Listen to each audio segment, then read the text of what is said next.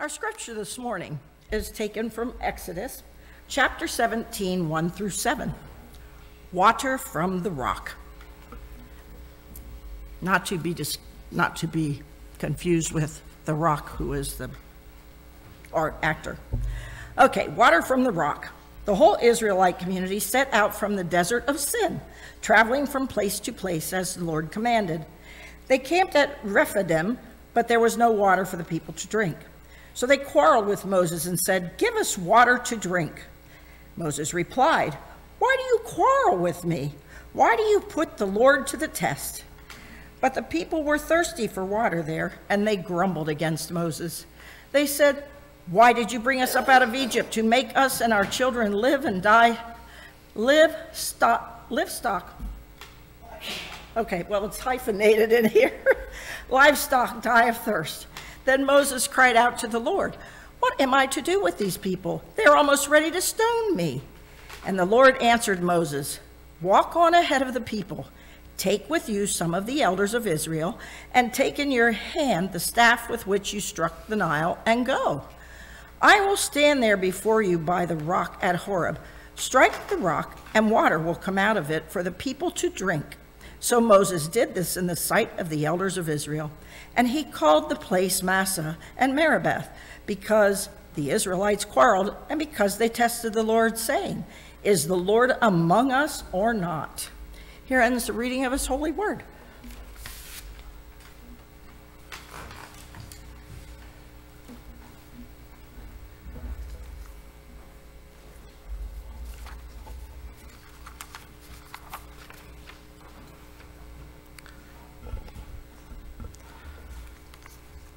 So over the next several weeks, we're going to be focusing on a series called The Enemies of Gratitude. Now, we as a people, we like to believe that we are truly grateful for everything that we receive. We pray each week at the very least, and we did so today, asking God to give us our daily bread and to forgive us our trespasses. And we pray each week over the offering that we are thankful to give back a part of what the Lord has given to us.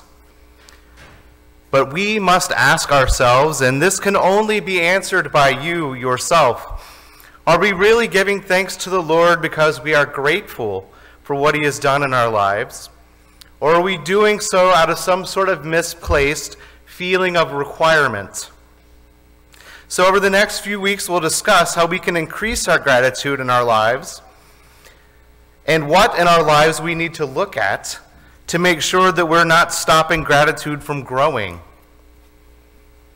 Well, today we're going to focus on nostalgia and how it can stop us from having gratitude in our lives. Now, over the last few years, I have experienced a phenomenon in my life that I have found very disturbing.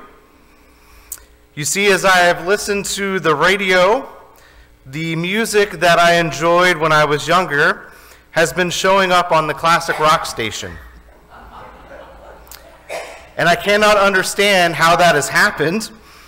And perhaps something like that has happened in your life as well. Now, I have also noticed that kids are dressing up as people from the 90s for Halloween.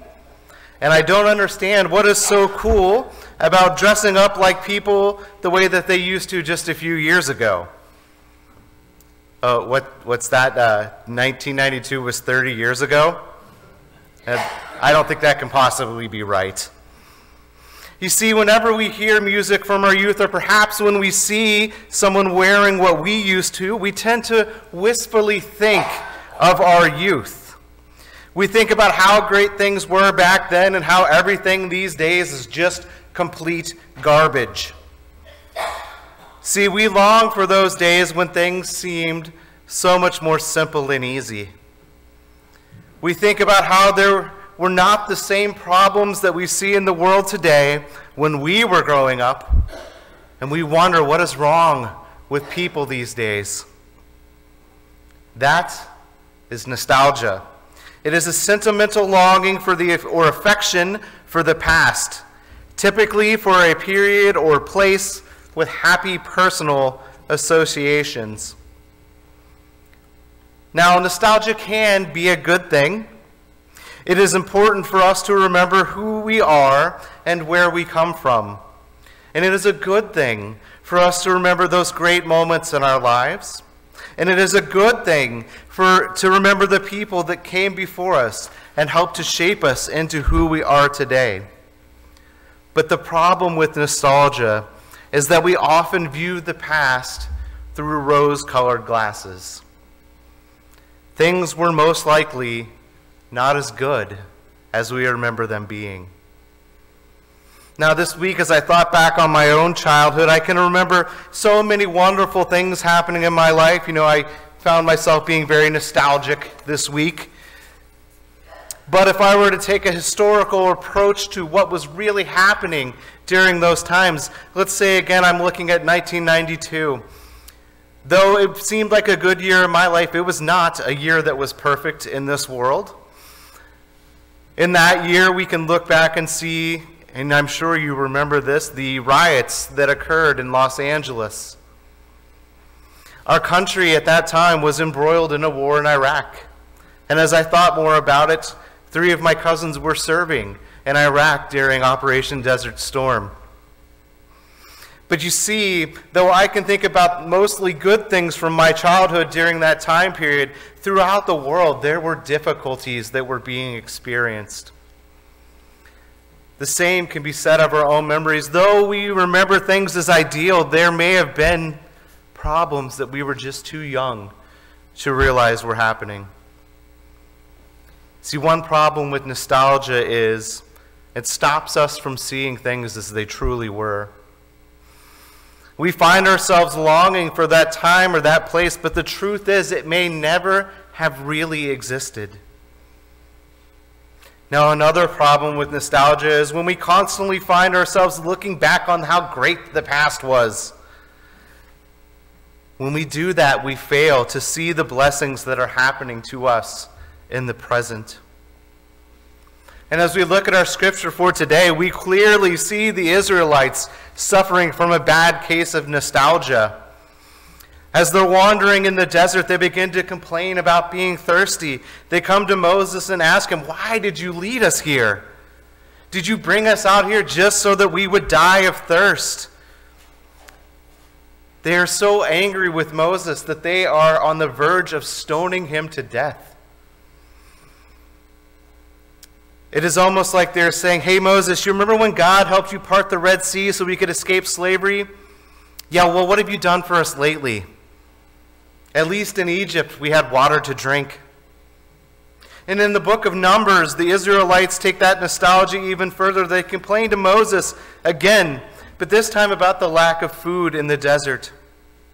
And the food that God was now providing for them. See, he was giving them manna to eat every day, but that was just not good enough for some of the Israelites. In Numbers 11, 4 through 6, we hear this from the Israelites. "Now the rabble that was among them had a strong craving. And the people of Israel also wept again and said, 'Oh, that we had meat to eat. We remember the fish we ate in Egypt that cost nothing, the cucumbers, the melons, the leeks, the onions, and the garlic. But now our strength is dried up, and there is nothing at all but this manna to look at.'" Hey Moses, you know how God is feeding us now and giving us water to drink? But do you remember that delicious fish that we used to get in Egypt? Oh, it was so good. All the wonderful veggies that we had as well. I can't believe we ever agreed to come out here with you. We had it so good when we were there. Now all we have is this manna. And if I ever have to look at manna again, I'm going to barf. You see, the people of Israel were allowing their nostalgia for that food that they used to eat in Egypt to blind them to two facts. The first was this: they forgot very quickly, when they were eating all those wonderful foods, they were also slaves in Egypt. They were constantly being forced to make brick after brick for the Pharaoh. They were being beaten and killed by their overseers. Oh, but they did have fish, by the way. See, the fact being that they were failing to see the blessings that God had in store for them. They were looking back on that past with those rose-colored glasses, so much so that they were willing to trade their freedom, a home in the promised land, and being God's chosen people for some fish. And when we read those parts of the Bible, we often ask ourselves, how could the Israelites be so ungrateful to a God that has led them to all this glory? Well, we as people, and I don't mean just Christians, I mean human beings, we are really good at seeing the faults in others, but missing them in ourselves. When you woke up this morning, did you say, "Thank you for another day, Father. I cannot wait to go and worship you this day"? Or did you say, "Oh my goodness, I really don't want to get up today. I don't want to go to church and listen to that guy again. Can't I just stay in bed and maybe worship you some other way today, God?" Did you wake up last Monday and say, "Thank you for the opportunity to work, Father. Thank you for allowing me to provide for my family. I pray that I can show others your love this week"? Or did you wake up and say, "Oh no, not again. Not another week of this"?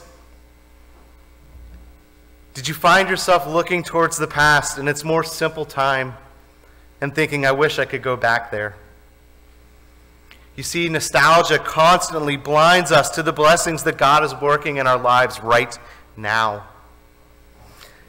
And when that happens, it stops us from being grateful for those blessings. Now, I have struggled with nostalgia myself at times as well, if I'm being honest with you.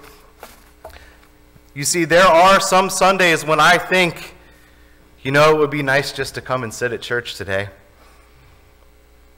I wish today I only had to worry about my kids being too loud or having their toys strung out all over the aisle. I wish that was the only thing that I needed to be concerned about during church today. That I only have to worry about making it there on time today, and then to simply sit and listen. You see, there are times that I am nostalgic for the days when I wasn't the pastor. And when I have those days, I remind myself of this fact. I've been given a wonderful gift this Sunday. I've been given the chance to stand up and to proclaim the name of Jesus Christ as our Savior. And I've been given the blessing of leading 2 wonderful churches. When things get crazy in my life, and quite honestly, they do quite a bit, and I wonder how I'll ever get the sermon done this week, and I just want to come and listen like I used to, I remember the blessings that God has given to me. That way I don't get stuck in my own nostalgic thoughts. See, I hope you can find the blessings that are happening in your life right now as well. That way we don't find ourselves acting like the Israelites in the desert, finding ourselves willing to become slaves again to that past just to eat some fish. My challenge for you this week is this. What is one thing you can do this week to focus on the blessings that God has given to you? Do so this week.